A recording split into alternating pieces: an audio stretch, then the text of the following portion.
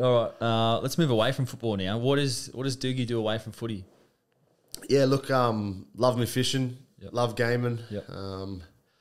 and I got my father-in-law's Harley, so Yeah, you just wrote it here. I heard it out the front. Yeah, I don't mind just going for a cruise every now and then, just getting out. Days like today too, it's pretty good outside. Bit hot, but always good just cruising along and not worrying about anything. You just touched on gaming, and it's probably an industry, I guess, that's just blown up over the last few years. And I know that a lot of our boys absolutely love it. Every spare time, they've got like their own group chat talking about. They're all gaming against each other, all playing the same game, which I think is awesome. I love it when I hear all the boys playing together. But how'd you get into it? What are some of the games you play?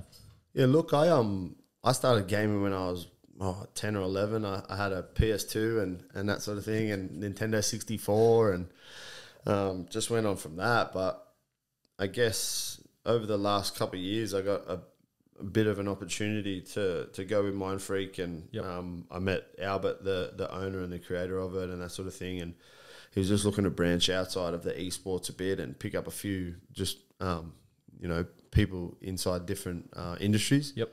And so I think he picked up me, picked up a couple of AFL guys, a couple of the A-League boys, and just things like that, just to branch out a bit. And yeah, it's been pretty good. I haven't streamed as much as I wanted to this year, just with everything going on. But it's obviously something that I'll probably keep doing just as a hobby to begin with. But seeing how far down the track we go and that sort of thing, I got other things that I want to do after footy, but. If I can do that as a side hustle, then why not? I mean, that was going to be my next question. Is like content creating, I guess, which is what they call it. Is this something that you would potentially do after footy and look to do it on a more consistent basis, or as a side hustle? Yeah, I'd probably do it more as a side hustle than try and do it full time. It's good fun. Interacting with people and people watching you rage in a game sometimes, and sometimes I'll have a good one. If not, I'm raging at it, and it's funny and it's good fun. And like I said, you get to interact with people you probably normally wouldn't too. Yep, I love that, because my gaming or side hustle is probably like the podcast.